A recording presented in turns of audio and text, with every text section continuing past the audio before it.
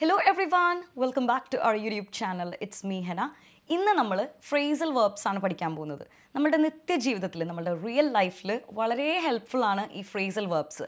ആ സ്വിച്ച് ഇട്, ആ fan of ചെയ്യ്, ആ വോളിയം കൂട്ട്, എൻ്റെ കാറ് ബ്രേക്ക് ഡൗൺ ആയി, ഇങ്ങനെ ഒരുപാട് കാര്യങ്ങൾ പറയാൻ വേണ്ടിയിട്ട് നമ്മൾക്ക് ഫ്രേസൽ വെർബ്സ് യൂസ് ചെയ്യാൻ പറ്റും.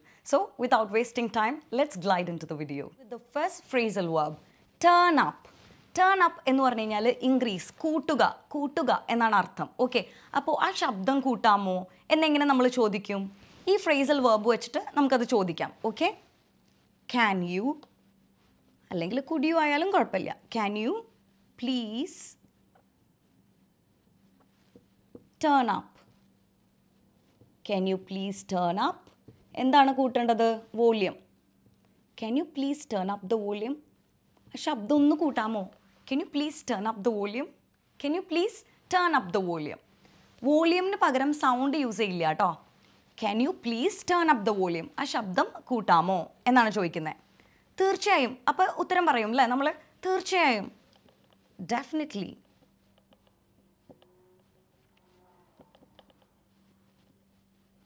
ഡെഫിനറ്റ്ലി അല്ലെങ്കിൽ ഷുവർ, ഓഫ് കോഴ്സ്, ഇതിലേത് വേണമെങ്കിലും നമുക്ക് പറയാം. ഞാൻ ശബ്ദം കൂട്ടാം എന്നെങ്ങനെ പറയും? I will turn up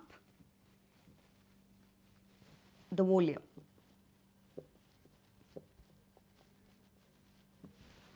തീർച്ചയായും ഞാൻ ശബ്ദം കൂട്ടാം. Definitely I'll turn up the volume, അല്ലെങ്കിൽ of course I'll turn up the volume എന്ന് പറയാം. ഇനി turn അപ്പിൻ്റെ just opposite turn down. Turn down എന്ന് പറഞ്ഞു കഴിഞ്ഞാൽ ഡിക്രീസ്. ടേൺ അപ്പ് കൂട്ടുക, ടേൺ ഡൗൺ കുറയ്ക്കുക.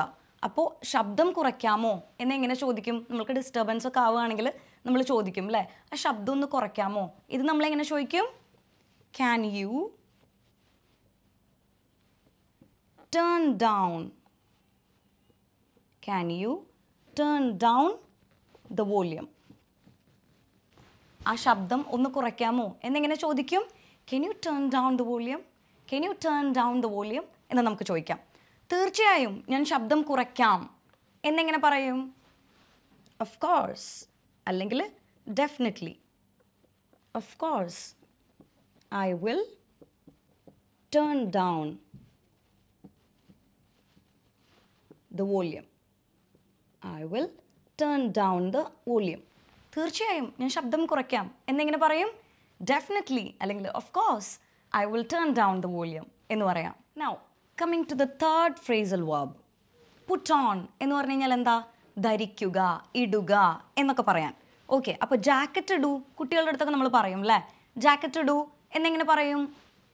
put on the jacket. put on the jacket. Jacket ഇടൂ, put on the jacket, put on the jacket. അപ്പോൾ കുട്ടികൾ പറയില്ലേ ഞാൻ ജാക്കറ്റ് ഇട്ടു, എങ്ങനെ പറയും? I put on the jacket. I put on the jacket.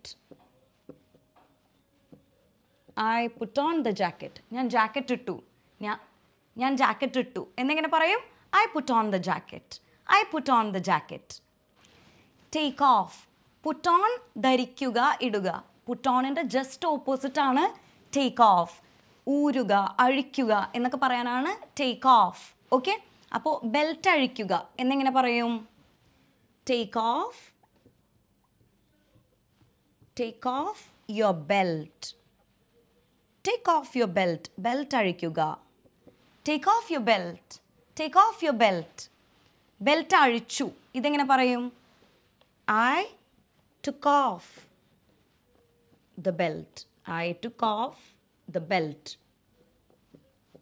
Take ഓഫിൻ്റെ past ആണ് ടുക്ക് ഓഫ്. അപ്പോൾ belt അഴിക്കുക, take off your belt. Belt അഴിച്ചു, I took of the belt. I took of the belt. Now coming to one of the most important phrasal verb, give up. Give up എന്ന് പറഞ്ഞു കഴിഞ്ഞാൽ ഉപേക്ഷിക്കുക, quit ചെയ്യുക, ഉപേക്ഷിക്കുക, വിട്ടുകൊടുക്കുക എന്നൊക്കെ പറയും. ഉപേക്ഷിക്കുക, വിട്ടുകൊടുക്കുക എന്നൊക്കെ ഉള്ളൊരർത്ഥമാണ് ഗിവ് അപ്പ് എന്നുള്ളത്. ഓക്കെ, സ്വപ്നങ്ങളെ വിട്ടുകൊടുക്കരുത്. ഓക്കെ, ഇതെങ്ങനെ പറയും? Never give up on your dreams. നീ സ്വപ്നങ്ങളെ വിട്ടുകൊടുക്കരുത്. ജീവിതത്തിൽ പ്രയാസഘട്ടങ്ങളൊക്കെ വരുമ്പോൾ നമുക്ക് മറ്റുള്ളവരോട് പറഞ്ഞു കൊടുക്കാൻ പറ്റുന്ന ഒരു കാര്യമാണ് എന്ത്? Never give up. ജീവിതത്തിൽ ഒരിക്കലും വിട്ടുകൊടുക്കരുത്. Never give up. ഓക്കെ, അപ്പോൾ ജീവിതമാണ്, വിട്ടുകൊടുക്കരുത് എന്നെങ്ങനെ പറയും നമ്മൾ? It's life, never give up. It's life, never give up. Okay, ഞാൻ ജർമ്മൻ പഠനം ഉപേക്ഷിച്ചു. ഞാൻ ക്വിറ്റ് ചെയ്തു, ഞാൻ ഉപേക്ഷിച്ചു ജർമ്മൻ പഠനം, എന്നെക്കൊണ്ട് ഇത് പറ്റില്ല. ഇതെങ്ങനെ പറയും? I gave up learning German. German ഭാഷ പഠിക്കൽ ഞാൻ ഉപേക്ഷിച്ചു, എന്നെക്കൊണ്ട് പറ്റുന്ന കാര്യമൊന്നുമല്ല. I gave up learning German. I gave up learning German. So my advice to you is never give up learning English. Never give up learning English. ഇല്ല, ഞാൻ വിട്ടുകൊടുക്കില്ല എന്നെങ്ങനെ പറയും?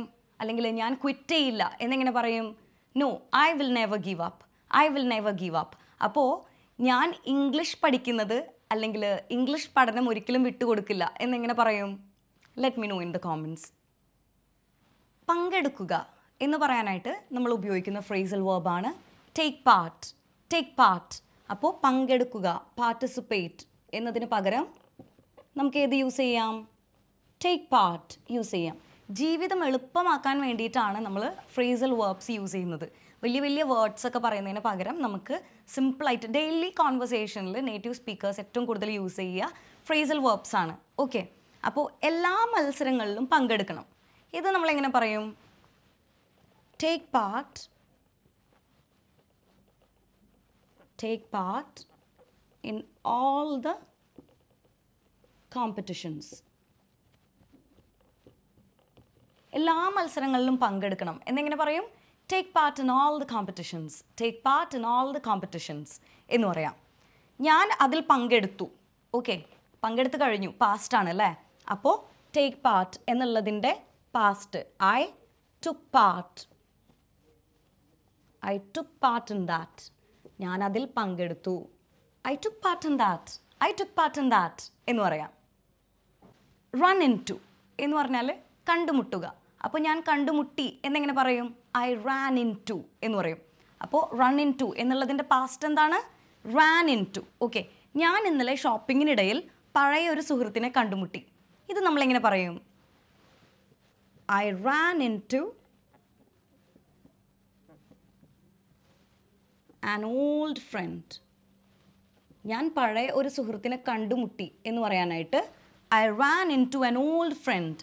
എപ്പോൾ? ഇന്നലെ ഷോപ്പിങ്ങിനിടയിൽ. അപ്പോൾ while shopping yesterday. While shopping yesterday. I ran into an old friend while shopping yesterday.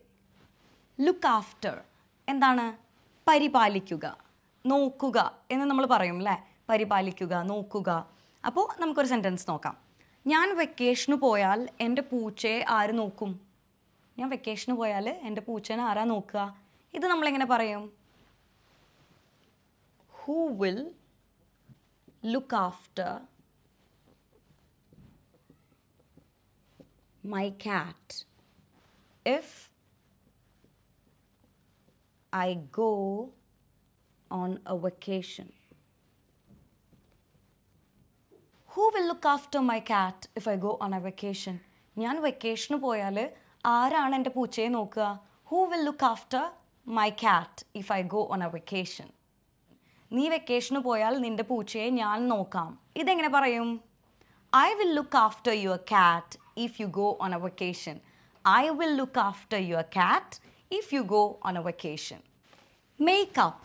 നമ്മൾ മറ്റേ makeup ആയിരിക്കും കൂടുതൽ അറിയുക അല്ലേ? എന്നാൽ ഇതിന് വേറൊരു അർത്ഥം കൂടിയുണ്ട്. മേക്കപ്പ് എന്ന് പറഞ്ഞു കഴിഞ്ഞാൽ സെറ്റാവുക. അതായത് ഇപ്പോൾ നമ്മുടെ ഫ്രണ്ടിൻ്റെ അടുത്തൊക്കെ തല്ലുകൂടി, അല്ലെങ്കിൽ നമ്മുടെ പാർട്ട്ണറുടെ അടുത്ത്, നമ്മുടെ ഹസ്ബൻഡിൻ്റെ അടുത്ത്, വൈഫിൻ്റെ അടുത്തൊക്കെ നമ്മൾ തല്ലുകൂടും അല്ലേ? തല്ലുകൂടിയതിന് ശേഷം ടൈപ്പ് ആവില്ലേ, സെറ്റാവുക എന്നുള്ളൊരർത്ഥമാണ് ഇവിടെ മേക്കപ്പിനുള്ളത്. ഓക്കെ, നീ അവളുമായിട്ട് സെറ്റായോ? അപ്പോൾ അവർ തമ്മിൽ ഉടക്കായിരുന്നു അല്ലെങ്കിൽ വഴക്കായിരുന്നു, എന്നിട്ടിപ്പോൾ പിണക്കമൊക്കെ മാറി സെറ്റായോ എന്നാണ് ചോദിക്കുന്നത്. ഇത് നമ്മളെങ്ങനെ ചോദിക്കും? Did you make up with her? Did you make up with Har? Did you make up with Har എന്ന് നമുക്ക് ചോദിക്കാം. തല്ലു കൂടിയതിന് ശേഷം ഞാനും അവളും സെറ്റായി. തല്ലുകൂടി അതിന് ശേഷം ഞാനും അവളും പിണക്കൊക്കെ മാറി സെറ്റായി. ഇതെങ്ങനെ പറയും? ആഫ്റ്റർ ദ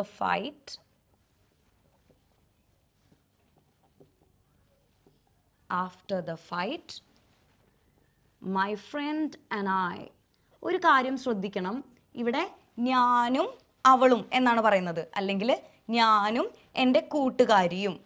അതിന് പകരം നമ്മൾ ഇംഗ്ലീഷിൽ വരുമ്പോൾ എപ്പോഴും ഐ എന്നുള്ളത് ലാസ്റ്റാണ് വരേണ്ടത്. മൈ ഫ്രണ്ട് ആൻഡ് ഐ, അല്ലെങ്കിൽ ഇവിടെ അവൾ എന്നാണല്ലോ, അപ്പോൾ ഷീ ആൻഡ് ഐ എന്ന് പറയണം. She and I and she എന്ന് പറയരുത് കേട്ടോ. ഐ എപ്പോഴും പിന്നീടാണ് വരിക, ലാസ്റ്റാണ് ഐ വരിക. ഓക്കെ, അപ്പോൾ ഇവിടെ അമ്മയും ഞാനും എന്നാണെങ്കിൽ മൈ മദർ ആൻഡ് ഐ എന്ന് വരും. അപ്പോൾ ഇവിടെ she and I made up. ഇവിടെ ഓൾറെഡി സെറ്റായി, അപ്പോൾ മേക്ക് അപ്പ് എന്ന് പറയാൻ പറ്റില്ല. മേക്ക് അപ്പ് എന്നുള്ളതിൻ്റെ past made up. After the fight she and I made up. After the fight she and I made up. അപ്പോൾ നമ്മളുടെ ഇന്നത്തെ ക്ലാസ് ഇഷ്ടപ്പെട്ടു എന്ന് വിചാരിക്കുന്നു. ഈ വരുന്ന October 28 നമ്മളുടെ അഡൽട്ട്സിൻ്റെ ന്യൂ ബാച്ച് സ്റ്റാർട്ട് ചെയ്യുന്ന കാര്യം മറക്കണ്ട. അപ്പോൾ നിങ്ങൾക്ക് ജോയിൻ ചെയ്യാൻ താല്പര്യം ഉണ്ടെങ്കിൽ എത്രയും പെട്ടെന്ന് താഴെ കാണുന്ന വാട്സാപ്പ് നമ്പറിൽ കോൺടാക്റ്റ് ചെയ്യുക. ഇനി അതല്ല, നിങ്ങൾക്ക് നിങ്ങളുടെ കുട്ടികളെ എൻറോൾ ചെയ്യിപ്പിക്കണം എന്നാണെന്നുണ്ടെങ്കിൽ അവർക്കുള്ള ബാച്ച് October 19 നമ്മൾ സ്റ്റാർട്ട് ചെയ്യുന്നുണ്ട്. അപ്പോൾ അതിനും വേണ്ടി എത്രയും പെട്ടെന്ന് താഴെ കാണുന്ന വാട്സാപ്പ് നമ്പറിൽ കോൺടാക്റ്റ് ചെയ്യുക. Until we see next time with another video, it's me Hannah signing off. Take care, bye bye.